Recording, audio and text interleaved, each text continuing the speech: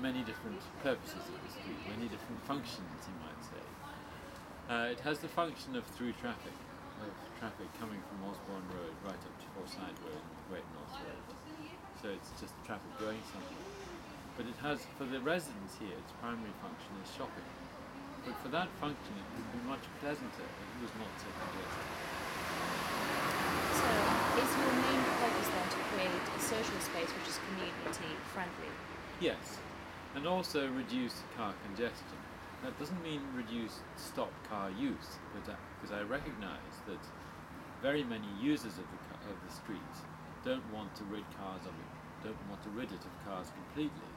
But reducing cars is very important, because cars are quite damaging to the environment. Could I ask you though, Jesmond's economy rests on local businesses. Yes. Don't you think that changing Acorn Road would have an immediate impact? It will improve it, according to the evidence from elsewhere.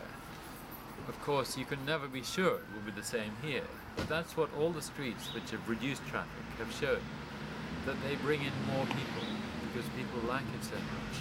Well, at the moment, there isn't a clear proposal.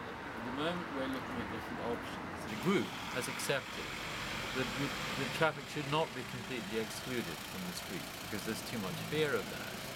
But I think, as I say, I think that if there's any, I would feel that if changes were going to reduce the economy, then they shouldn't happen. Because this street, the stores, and particularly the independent traders, are essential to the economy of Jesmond, and they're wonderful. So I would not want to do that, and I think the evidence shows that the economy will improve, the shops will improve, will do better.